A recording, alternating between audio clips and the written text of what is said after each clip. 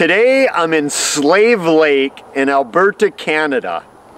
I'm at the presumed final resting place of a woman named Marie Courterville. It was 1887. She was making her way from the north to the town of Slave Lake. She had gone ill. She was sick. Her family feared she was turning into a Wendigo. For 20 days they tried to cure her, tied her up with ropes.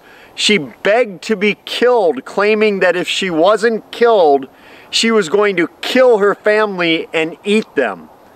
As I said, they tried for many weeks to save her. Eventually, her husband and her stepson gave in and killed her, clubbed her, and then buried her in the area right here near Slave Lake, the actual lake where the encampment was.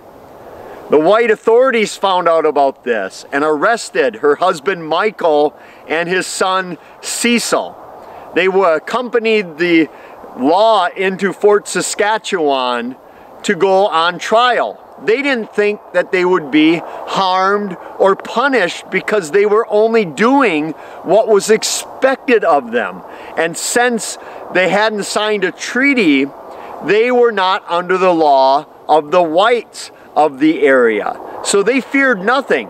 But when they went to Fort Saskatchewan, they were tried and convicted and sent to prison for 6 years for killing his wife and the mother-in-law, as it would be.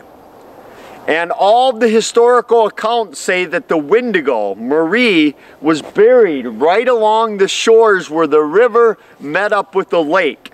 And this is where we are here today. The cemetery with all the unmarked graves of those early indigenous people. 93 graves that are known. It's really chilling and odd to be here at the site of a Wendigo, the burial of an actual Wendigo. So if you ever get up to the northwest area of Canada, make sure you keep an eye out for this Wendigo.